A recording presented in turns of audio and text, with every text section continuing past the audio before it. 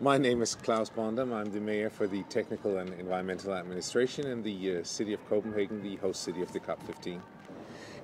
Basically it's a structural change we're talking about, and I think that is probably the most important message to get through, that if you want to achieve lowering the CO2 emissions, you have to work with some structures in our cities.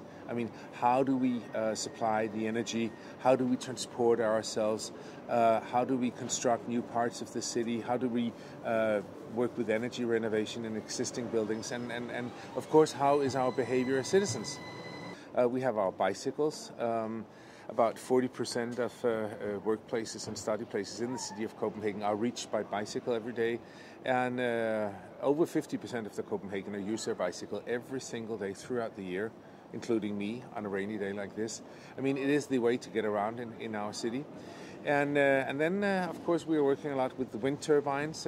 It's what we call the Danish adventure, is the wind turbines. It suits our climate very good, and we have also a very positive perception of windmills. There's a big line of windmills standing just offshore the city of Copenhagen, and we regard them as a very positive image of our city, and also a part of the Copenhagen skyline. There's a factor about political courage.